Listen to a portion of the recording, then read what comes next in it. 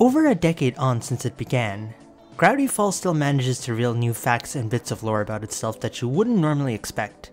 Like, for example, did you know that the Gravity Falls crew opened a bar in their offices? Or that there's actually 3 different retail versions of the standard edition of Journal 3? As cliche as it may be, in this video we'll be going over some facts about Gravity Falls that you probably never previously knew about, or you already knew about these facts and now you're commenting about how I'm really late to the party and yada yada yada. Now, Gravity Falls facts videos and articles are pretty common. I mean, you've got videos out there with over 100 facts about the show. However, many of these videos contain facts that are pretty commonly well known, such as the fact that Dipper and Mabel are based off Alex and Ariel Hirsch, or that if you played the theme song backwards you'll find a clue on how to decode the ciphers. Alongside that, many of these lists were made well before the show had even ended or not too long after, meaning they're well over 6 years old now. And believe it or not, there's been a ton of new facts and trivia revealed about the show since then. So, for this video, I combined a list of very obscure, lesser known, and discussed facts related to the show, as well as facts you wouldn't normally see those other channels talk about given their fandom nature, if you get what I mean. And believe me, I made sure I wasn't repeating myself by going and watching as many Gravity Falls facts lists and videos that I could before starting work on this project. So with that said, here are 20 obscure and lesser known facts about Gravity Falls.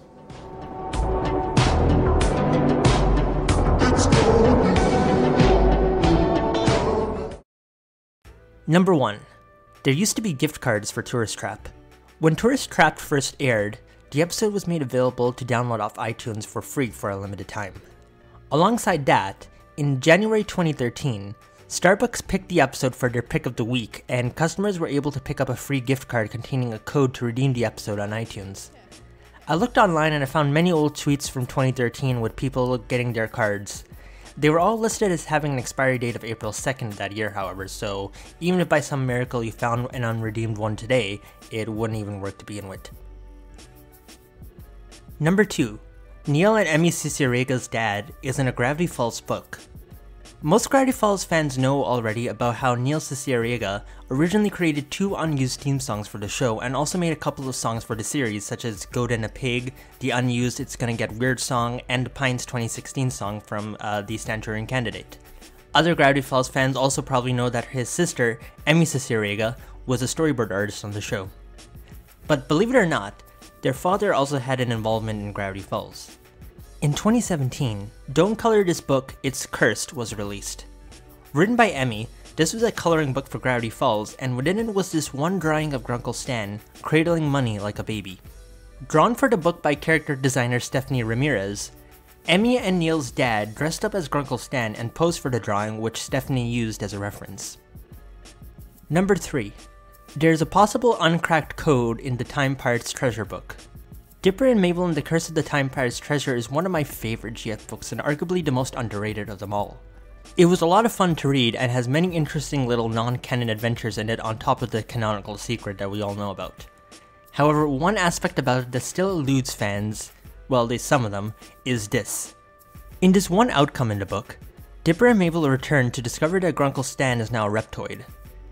In his reveal, he screams this sentence. Of course,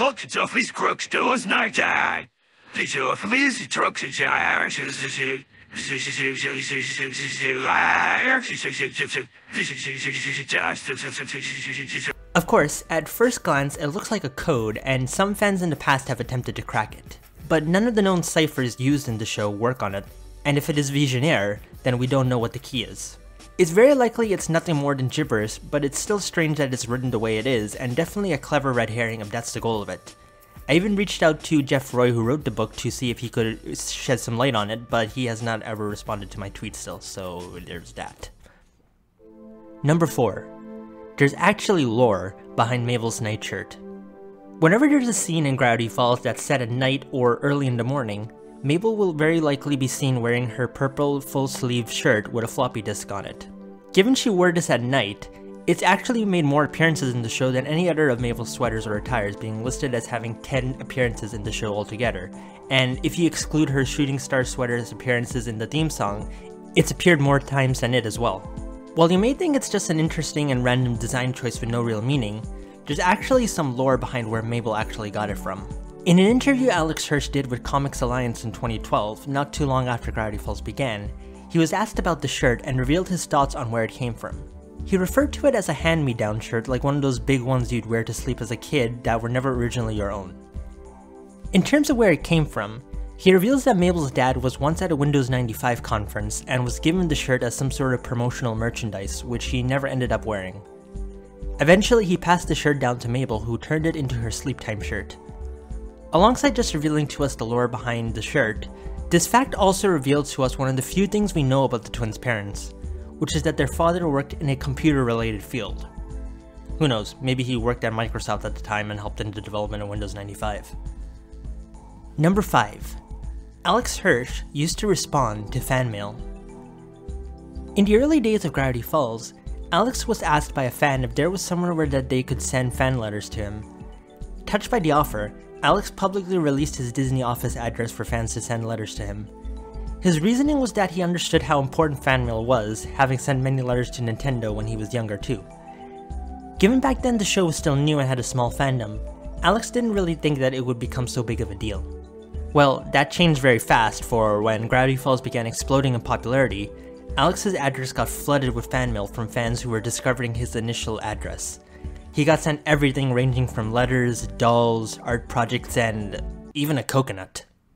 Obviously, with the huge amount of mail that he was now being sent, Alex was never able to reply to all these letters and instead kept them safe in a storage locker, having read them on nights when he struggled to get through a deadline. So if you sent a letter to Alex Hirsch, even if you didn't get a response from him, chances are that he did read it. However, before Gravity Falls' total explosion in popularity, Alex did respond to fan letters. There are several instances online of fans showing off letters that they got from Alex in response to fan mail that they sent him. These response letters were personalized with Alex thanking them for whatever they sent and answering questions if they had any. He even would send merchandise for the show like signed posters and postcards. It's unknown how many of these letters Alex sent out, but likely not that many given there's so few of them that I can find online still. Number 6. The Gravity Falls crew opened a bar in the Disney offices. Making a kids show takes a lot out of you. I mean, Alex Hirsch has famously said that he was burnt out by the end of season 1 of Gravity Falls. It took a lot of perseverance, hard work, and insomnia to make the show. Plus a lot of booze. And for the Gravity Falls crew, it was all in-house. In 2014, as production on season 2 of the show was well underway, the Gravity Falls crew opened a bar in their offices at Disney TVA. Called the Drunkle Stan, which I'm pretty sure you can guess who it was named after, it was the perfect hangout spot and place to unwind after a long day of working for the mouse. There's a ton of old photos online of the crew hanging out in it, drinking, playing bar games, and just chatting around. The drinks served at the bar were also Gravity Falls themed. For example, there was a drink called the Fuzzy Mabel, which I'm pretty sure was not the kind of drink that Mabel should be having until she's at least 21 years old. Or 19 if she lives in Ontario, or 18 if she lived in Quebec. Why is America's drinking age so high compared to other countries? That was a rhetorical question, please don't actually answer that in the comments below. Number 7. There's a Grunkle's dating sim. I'm not even joking about this one. This is actually a real thing. Back in 2018, as the Gravity Falls fandom was getting hyped about the release of Lost Legends in the box set, a group of fans released an unofficial Gravity Falls game, which was a dating sim for Grunkle, Stan, and Ford. Created by several well-known names in the fandom including Kiki Kit, who provided sprite art for it, the game walks you through a pretty well-crafted story in which you get to date either Stan or Ford. Believe me, I know, given I actually played a bit of the game back in 2018 when it came out, just to see what it was like for a review I was making for Gravity Falls Amino back then, given back in those days I was a blog writer on that app. It's surprisingly well made, and has a very well done story as well as some really well made artwork and character building. Alex Hirsch even played the game back in the day during a live stream with Darren Nefsey and Dana Terrace. So yeah, the creator of Gravity Falls himself has attempted to go on a date with his own creation. It's about 3 hours to complete. Good lord! Good lord. Let's click through it a little. I want to get to one. I want to see one chest hair. We're gonna. I would like to see a single chest hair. We're gonna see the storage room. To a tough choice. Excuse me. Oh Oh my. Ah. Mabel is such a cockblock in this situation. Mabel, get out of Mabel! Go do something! I think she is very much rooting for this situation, and she wants to make it happen. The game is still available to download and play, and I'll leave a link to it below. Number 8. There's 3 different versions of Journal 3. Now, when I say there's 3 different versions of Journal 3, I don't mean versions in the fact that there's the standard edition and the special edition. I'm talking about 3 different versions of the regular version of Journal 3, the one without blacklight pages and the one that most fans probably own. There's been 3 different versions of this book that have been sold online and in stores since it was released in 2016. While these versions do not contain anything new or different in them in terms of content, there's minor differences on each of the book jackets that can determine which one is which, with some potentially being more valuable than others. Now, this here is what the first version of Journal 3 looks like. At first glance, there doesn't seem to be anything different about it, and if you're a longtime fan, you might even own one. This was the original look of the book when it was released in 2016, and the one people who pre-ordered it received back then. Eventually, the book became a New York Times bestseller, resulting in the addition of this little bit that tells you it's a bestseller on the cover.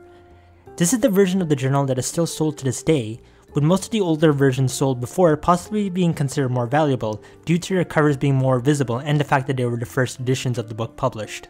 But I mentioned that there was a third version of the book too that was sold in stores, and it's this, Journal 3 Signed Edition. Not Special Edition, Signed Edition. This is the most valuable retail version of the journal because, as the name suggests, they're signed by Alex Hirsch himself. See, back in 2020, Barnes & Noble sold a bunch of these books as part of their Black Friday sale. Alex didn't publicly announce these books, given at the same time the GF vinyl was also announced. So these books sort of had a low profile release, with only a few fans knowing about them. I managed to get a copy for myself through a tip on my server, and it's one of the best things I own in my collection. I'm also glad I bought it when I did, because not too long after, they sold out, and they've since been seen being resold on eBay for prices that's near special edition levels. And speaking of the special edition, number 9. There's actually 10,001 copies of Journal 3 Special Edition. Originally meant to have a 1,000 copy release, demand and popularity led to Journal 3 Special Edition instead having 10,000 copies made. And today my choice not to buy one in 2017 for financial reasons continues to haunt me whenever I see one sell for over $2,000 on eBay. Yeah. But while 10,000 copies were officially made and sold, there's actually one more copy out there that isn't as well known. See, back in 2018, Alex Hirsch took part in a charity event on the H3 podcast. I know, bear with me on this. Anyways, podcast choice aside, the charity event was to raise money for recent wildfires in California, and as part of the auction happening on the stream, and also probably so that the only things available for grabs were not just Rick and Morty merchandise, given Justin Roiland was also on the stream, Alex brought one final Journal 3 Special Edition to give away. However, this was not one of the original 10,000 copies made. This was the prototype, original Special Edition. It was the first test printing of the book that was made to see if it could even be done. As Alex put it was the first edition. As it was a test version not meant to be sold, it has no number, so it could therefore be classified as being copy 0 out of 10,000. But regardless, it's the oldest and most unique copy of the special edition that's out there. And it was also the most bid for item in the charity stream, raising over $12,000 on its own. Exactly who ended up winning it is also unknown, however. What's more, it's unknown exactly what was inside the journal that was unique compared to normal special editions, though Alex has said that the book likely contains typos, so whoever was the lucky soul who won it, I hope you don't find too many spelling errors in it. Number 10. Canada was first to know about Lost Legends. Gravity Falls Lost Legends was officially revealed by Alex Hirsch on July 14, 2017, during a panel at D23. However, a few fans actually knew about the book's existence nearly a full day before, myself included. It all began when a redditor named MeleeLover64 posted about finding an unknown newly listed Gravity Falls book while shopping at Canadian bookstore chain Indigo. For you non-Canadians out there, it's basically our equivalent to Barnes & Noble, to put it simply. The post barely got any attention and was overlooked by most people. However, I saw it and posted about it on all the social media platforms I was active on at the time. The title of the book was in Caesar cipher and decoded to say Untitled Mystery Book. It was also revealed how many pages would be in it, and the release date was listed as July 24th, 2018. The description also said that all would be revealed at D23, meaning this was very likely not an early leak by Indigo, but a planned one for fans to come across and help promote the D23 event. And well, we all know what happened next. Though most fans would end up learning about the graphic novel from the official reveal by Alex and his tweet later in the day, me and several other fans already knew about the book before it was officially revealed. And given at the time the book had not been made available for pre-order on other sites like Amazon or in the United States, this meant that Indigo was the first place fans could order the book from, making us Canadian fans the first to be able to pre-order it, on top of knowing about it first as well. Number 11. Disney once gave out Gravity Falls press kits. Prior to the show starting, Disney sent out a bunch of custom-made press kits to help promote Gravity Falls. It's unknown exactly how many were made, but as of 2022, we only know of the existence of 2 of them. There was a special Disney Channel exclusive press kit that arrived in a wooden crate and contained inside of it a Gravity Falls branded bag. Inside the bag was a Polaroid camera with film, DVDs with information about the show, a t-shirt, and more. A now deleted Redditor posted photos of it as they were given the kit from a friend of theirs who worked at Disney. Another version of the press kit was given to a journalist in South Africa. His press kit came in an evidence box with the Journal 2 hand on it, inside of which was a mini camera, evidence cleaning brush, a magnifying glass, a flashlight, DVDs, and more, as well as press info on the show. Given these kits were only given out to members of the press, they were never available for fans to buy. The US press kit was actually sold on eBay apparently, but besides it and the South African version, none have ever surfaced. The Mystery of GF is actively looking for one to buy, so if you know someone who has one, let him know. Number 12. There's a missing Seuss commentary. When the Gravity Falls box set was released in 2018, fans got to enjoy the commentaries from Alex and the rest of the crew on every single episode. Alongside the normal ones, there were 3 hidden commentaries for 3 different episodes. The first extra commentary was by Jason Ritter for Double Dipper, which involved him and clones of himself. The second was an extra commentary by Grunkle Stan for Land Before Swine, which is also the most well known of the 3 given it was what helped start the theory that Edith from the Owl House is Stan's ex-wife. And the third extra commentary was done by show composer Brad Breek for Not What He Seems, in which he talked about the episode's OST. However, as it turns out, there was a 4th secret commentary made for the box set that wasn't used.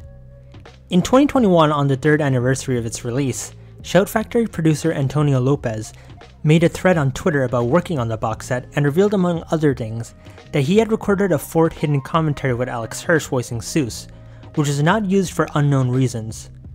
So like the Stan one, it was a character doing commentary for an episode. I reached out to Antonio about if he still had the audio, what episode it was meant for, and if there were plans to release it. He told me that the commentary is still likely in the Shout Factory archives, and that given it was never approved by Disney, it's unlikely to ever be publicly released. He also mentioned that it would have been on the same episode as the Stan commentary, that being The Land Before Swine, which was a surprise to me given I assumed that it would have been a Seuss-focused episode that the commentary would have been for, such as Blendin's Game or Seuss and the Real Girl. Either way, the Seuss commentary remains locked away and unlikely to ever be released. Number 13. The Gravity Falls crew very much knew about Dipper Goes to Taco Bell. So, I wish I was making this one up, but the evidence out there supports it. In case you're a lucky fan who doesn't know about the context of this, long story short, Dipper Goes to Taco Bell is the name of a very infamous not safe for work Gravity Falls fanfic published in 2012 by a very sick-minded fanfiction.net user. It got taken down not too long after, but has since gone on to become a sort of messed up meme in the fandom due to how gory the story was, and still gets talked about to this day, with reposts always being out there. Seriously, if you're tempted to read it, do not. I know me saying that won't stop some of you, but just know that some Gravity Falls fans out there have been genuinely traumatized by this fanfic to the point that it ruined the show for them. But anyways, it's always been a long-standing question in the fandom as to if Alex and the Gravity Falls crew knew about the story, given how much they kept track of fandom discussions back when the fanfic first started spreading. While there's been hints to suggest that the Gravity Falls crew knew about it, such as statements Alex has made in the past to a possible reference to it in an actual Gravity Falls game, the definitive proof was recently rediscovered. The first bit of proof comes from the long-defunct Tumblr blog of Gravity Falls animation editor Andrew Sorcini, aka Mr. Babyman. In a Tumblr post he made a mere 2 days after the fanfic began exploding in popularity, he stated the following, quote, "Yes, the Gravity Falls crew is painfully aware of the Taco Bell challenge." Later, when asked about if the Gravity Falls crew had read any fanfics, this was what he said. Not typically, but that one was making the rounds. While not stated in name, of course, he pretty much confirmed that the crew very much knew about it. Oh, and if that doesn't get you to believe it so far, then let me show you this. It's an actual comment made by Michael Rianda on a post about a student film of his on r/videos in September 2012. Yeah, the crew apparently held a public reading of it. And as for Alex Hirsch, well, remember how I said in Fact 5 that he used to respond to fan mail? Well, a Tumblr user posted in 2016 about how they still have the letter that they got from Alex in 2012. And in it, they mentioned that they asked Alex if he knew about that fanfic, and well, this was his response. So yeah, you be the judge of this one. Number 14. Grenda's canonical last name is Grendinator. Moving on now to something that's not disturbing. We're now going to talk about Grenda. Although in the show we don't learn it, according to the Gravity Falls wiki, Grenda's last name is Grendinator. Now, of course, one has to obviously consider that this might just be a troll, given anyone can edit these pages. But in this case, a source is provided. The source links you to the old Tumblr blog of legendary Gravity Falls fan artist Sailor Leo. Among other things, she was the creator of the Reunion Falls AU, which in my opinion is one of the most incredible, most fun, and wholesome Gravity Falls AUs that are out there. Anyways, the link takes you to a post in which she talks about how she spoke with Alex Hirsch at the Farewell to the Falls art show in 2016, about if he knew what Grenda's last name was. He had no idea and let her come up with the name. She chose Grendinator and he declared it canon on the spot. Now, we can be certain that Sailor Leo did meet Alex, given she both confirmed she did and the dates matched the day Alex was at the art show. Plus, she was one of the artists who contributed for the show, so it's very much likely she did meet him. Now, of course, given this was just said by Alex at random, whether it's canon or not is more so up to you. But if you can say in a random tweet that Wendy's middle name is Blurble and the fandom accepts it, I think this can be too. So yeah, Grenda's full canonical name is Grenda Grendinator. Number 15. 3 Gravity Falls characters were voiced by kids from Make-A-Wish. Founded in 1980, the Make-A-Wish Foundation is a non-for-profit organization that helps fulfill the wishes of children with critical illnesses, such as cancer. These can range from meeting famous or powerful people, getting to visit somewhere special, or giving the child the chance to do something they've always wanted to do. For 3 kids, that wish was to be part of Gravity Falls. In the fall of 2013, during production on Season 2, 2 kids named Nicholas Eiler and Micah Amundsen visited the show offices and got to meet the cast and crew, including of course Alex Hirsch. Both got to look behind the scenes of the show, get early previews of it, and contribute to the production, with Nicholas getting to make edits for an episode with Matt Braley and Micah getting to pitch ideas that they had to the writing team. On top of that, both got to voice characters in the show that were based off of them and named after them. Those characters would end up appearing in the episode Seuss and the Real Girl as background characters. It's Willy Badger! I love you, Willy! Now give me your money! Take my money, take it all! Make-A-Wish and Gravity Falls would team up again in March of 2015 when they welcomed another kid to the offices. Following her successful cancer treatment, Georgia Gillespie got to visit the GF offices and meet the cast and crew. According to an article Make-A-Wish made on her story, Gravity Falls helped her and her family bond and get through days as she battled a rare form of liver cancer. On top of meeting the people who helped make the show that got her through those tough times, she also got to voice a character designed by her. Officially known in show as Girl with Bow, the character appeared in the background of the Stanchurian candidate after Stan's first successful speech. They love me? Stan! To add to this all, in December 2021, Georgia donated all the royalty payments that she made from her appearance on the show, an amount nearing $2,000, back to Make-A-Wish, so that they can continue to grant the wishes of other children battling serious illnesses out there, just like they did hers. Number 16. Gravity Falls made a cameo in Private Practice. You all know about the Gravity Falls references in animated shows like Rick and Morty, Amphibia, and most recently The Simpsons. But Gravity Falls has also made appearances in some live-action shows as well. One rather overlooked minor cameo occurred in the medical drama series Private Practice. In the third episode of the show's sixth and final season, called Good Grief, two of the characters, Cooper and Mason, are eating cereal and watching cartoons. And take a guess what cartoon they were both watching. You're crazy. He's obviously a vampire. A vampire that eats nothing but chocolate. Tony is a freaking tiger. He would maul the count and eat him as part of his complete breakfast. No way. As you saw, they were watching Gravity Falls. More specifically, the beginning of Headhunters. Good Grief came out on the 9th of October 2012, so a little over 3 months after that episode first aired. Given Private Practice was an ABC show, and ABC is of course owned by Disney, it's very likely this was an intentional Easter egg in the series, likely to help promote the show. Though I'm not sure how successful it was, given you don't see too many people talk about this cameo, or see that many Gravity Falls fans who are also fans of Grey Anatomy spin-off series. Also yes, I get how hilariously coincidental it is that the character's name is Mason and they're watching Gravity Falls, which you'll understand if you've read Journal 3. Number 17. Gravity Falls food was once actually sold in real life. In 2014, Wikia, now known as Fandom, which is home to the Gravity Falls wiki page, launched an event called the Battle of the Fantasy Food. The event was a series of polls in which people could vote for their favorite fictional food items from various famous franchises. The catch was that whichever 4 foods made the final rounds would end up being made for real and given out at the first ever Wikia Fantasy food truck at that year's New York Comic Con. Alongside other famous fantasy foods like the Krabby Patty and the Golden Apples from Minecraft was Smile Dip. So there was a chance that the hallucinogenic candy that set Mabel on essentially a drug high could be made for real. Eventually, Smile Dip made the finalist rounds, securing its place on the food truck, but it also went on to win the event completely. Sure enough, that October, people attending New York Comic Con were given the chance to try Smile Dip for real.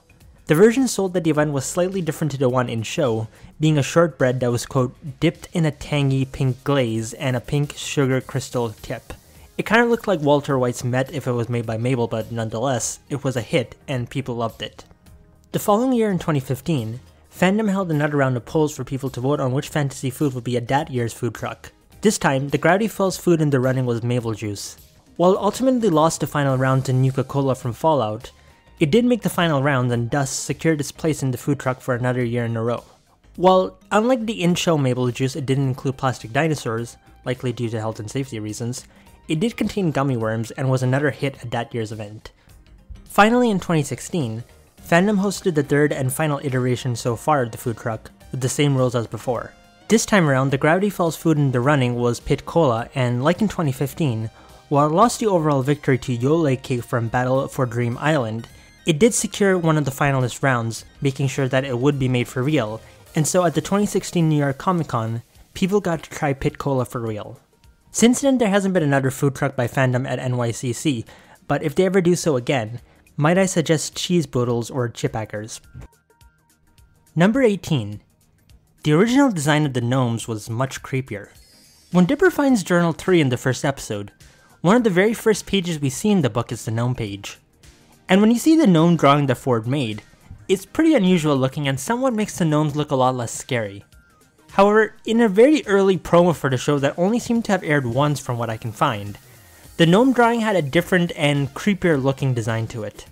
From what I've been able to find, the promo in question was aired just a few minutes before Tourist Trap's premiere in 2012, and luckily, that promo was recorded and saved, and I will now show it to you. Gravity Falls is a mystery to Dipper and Mabel. Until... Whoa! What you reading? Some nerd thing? A hidden journal. What is all this? Reveals the clues. Sup? Norman is not what he seems. You think he might be a vampire? Shabam! As you can see, the drawing here looks definitely a lot creepier. The gnome in the promo is smaller looking, has more menacing looking eyes, sharp teeth with a really creepy looking smile, and just all around looks a lot scarier. Ironically, this design looks a lot closer to what the actual gnomes were like when we see them later in the episode.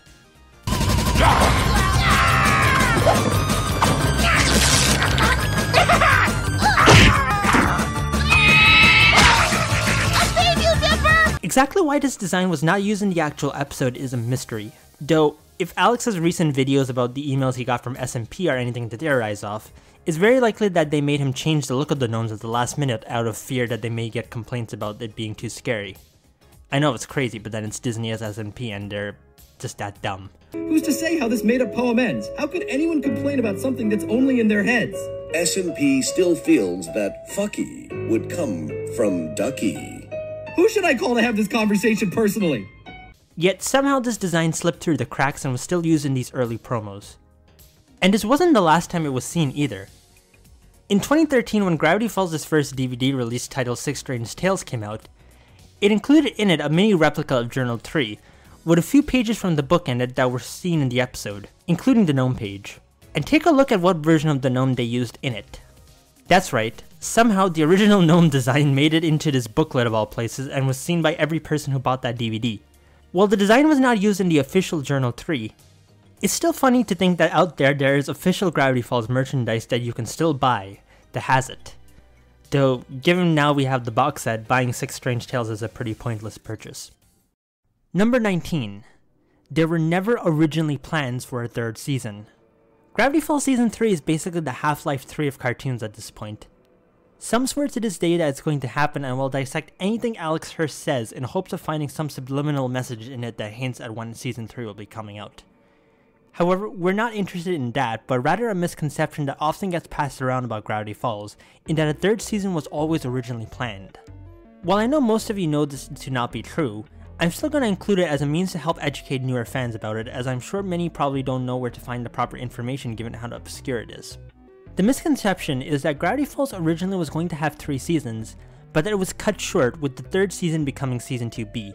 The reasonings for this can vary from Season 2B feeling a bit more like its own season rather than the second half of Season 2, though that's not really that uncommon nowadays given we have shows like Amphibia which have really different themes and feelings to them in their first half of their season. So for example, like Season 3 for example of Amphibia was, the first part was very different feeling to what the second part of Season 3 was. So it's not all that big of a deal nowadays.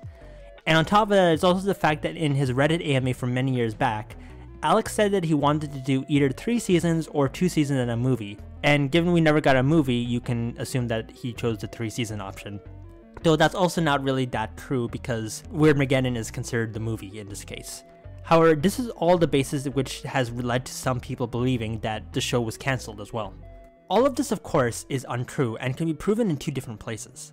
First of all is Alex's defunct Tumblr blog, on which he announced that Gravity Falls was going to be ending back in 2015.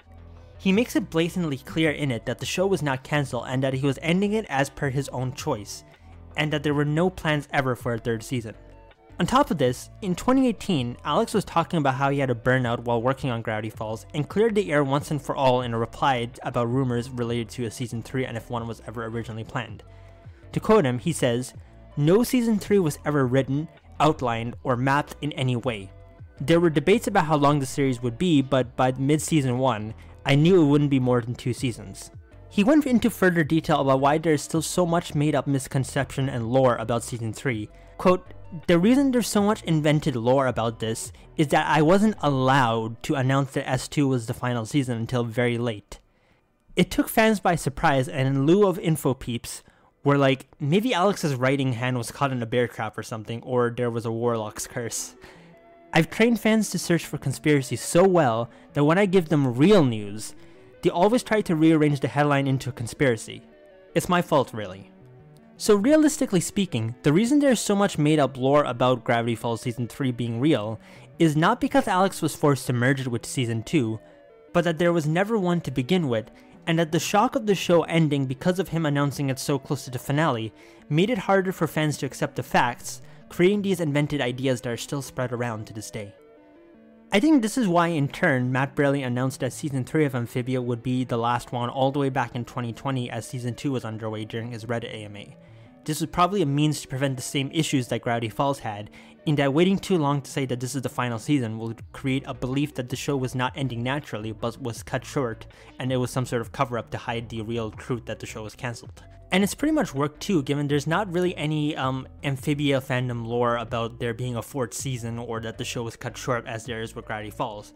So it does work to let your fandom know earlier on that the show is ending, so that way there isn't this crazy shock that Gravity Falls fans had about their show ending. Number 20. Gravity Falls fans helped save Confusion Hill. I've saved this fact for the end as it's a very wholesome note to end on and just shows how special and impactful Gravity Falls is beyond just its 40 episodes and 17 shorts. If you're a longtime fan, then the name Confusion Hill will likely be familiar to you, but if not, let me quickly explain what it is. Confusion Hill is a roadside attraction located in the Pacific Northwest, specifically Northern California. Like the Mystery Shack, it's filled with all sorts of gimmicks like optical illusions, strange statues, figures, rides, food, and more. It's as close to a real-life Mystery Shack as you can get, and for good reason. Alex Hirsch was heavily inspired by Confusion Hill when designing the Mystery Shack in the early days of Gravity Falls' production. Him and the crew even visited the place in 2013 during a road trip called Mystery Tour, which I have a whole video about. In 2016, Confusion Hill was the location of one of the clues that fans needed in order to complete Cypher Hunt and find the Bill Cipher statue. This is also where many of you probably know the story from my upload of that box set clip in which Alex famously mentioned how Bill was arrested by the Reedsport police after a land dispute. Confusion Hill generously took the statue in and made it a permanent attraction there, making it a sort of pilgrimage location for Gravity Falls fans to visit and take pictures with him. Anyways, fast forward to 2020, and the world is going into lockdown as the pandemic rages on. As you may remember, many small businesses struggled during this time, and some would never sadly recover. Confusion Hill, like many small businesses and roadside attractions in that area, relies heavily on tourists to keep itself going, and especially after the winter season, making the time of lockdowns even worse for it. With no one coming and as spring arrived, the attraction's future lay in question, with the risk very much being there that it could be shut down forever. A GoFundMe was set up to help raise $9,000 USD, the amount needed to help cover losses for at least the 3 months of lockdown, pay the employees, and fund much needed repairs. I was made aware of the fundraiser from someone on the same day that it began, and I did my best at the time to help spread awareness of it.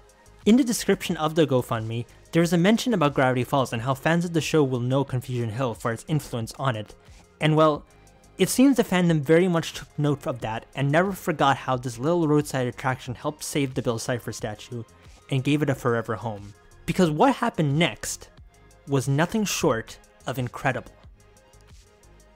It took one tweet by Alex Hirsch, one tweet, and the fundraiser took off the next day. Milestones began being reached in no time, and with the combined help of Gravity Falls fans, former visitors, and organizations close to the tourist attraction, the goal was not only reached, but exceeded, securing Confusion Hill's future. Today it still operates as it always has, and Bill Cipher still rests in the trees, watching as fans come and take photos with him, waiting for the day the pines once again come out to play. One sunny summer's day. But with that said, those are 20 obscure facts about Gravity Falls that you probably never knew.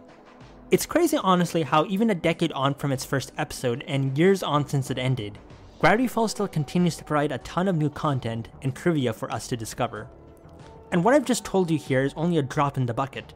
If you look around, you're bound to find all sorts of obscure facts and trivia about the show that will continue to blow your mind.